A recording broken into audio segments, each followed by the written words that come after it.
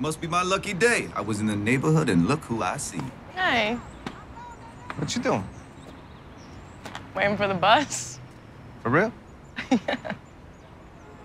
Was your car in the shop? No, I don't got a car. Actually, I don't know how to drive. I think that makes you like the first adult person I met in Chicago that don't know how to drive. Hey, well, you don't know me. You're right. But I would like to. Why? Why? Because I'm new here. And you seem like one of the nicest people I met so far. Where you going? Work. I'm a nurse. I'm a Tillman. A nurse? You want to ride? My car's right around the corner. No, I'm good. Why don't your brother buy you a car? Or at least, like, get you a car service? I mean, he's offered, but nah. No. I don't want anything about blood money. I want a different life.